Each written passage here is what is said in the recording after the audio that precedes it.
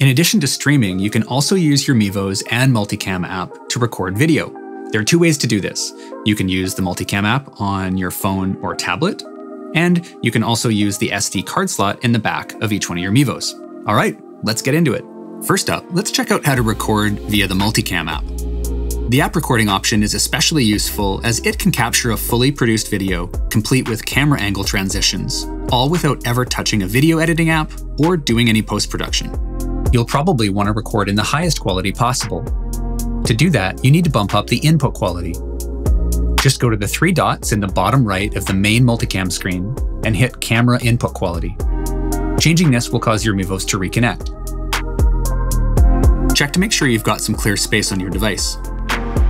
Before you record, double-check your Mevos are connected, positioned, and framed correctly. Then monitor your audio with headphones for sound check. If everything sounds good, hit record. Then you'll see a screen where you can toggle recording to your device and set the recording quality.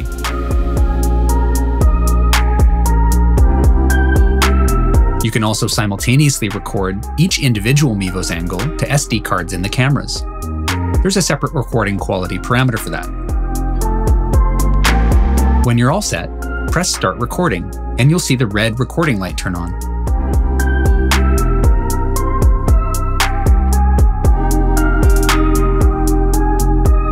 When you're all done recording, just press the record button again and confirm.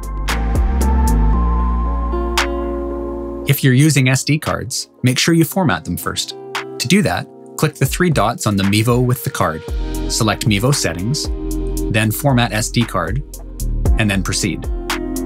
You can also trigger a recording by quick tapping the button at the back of the camera.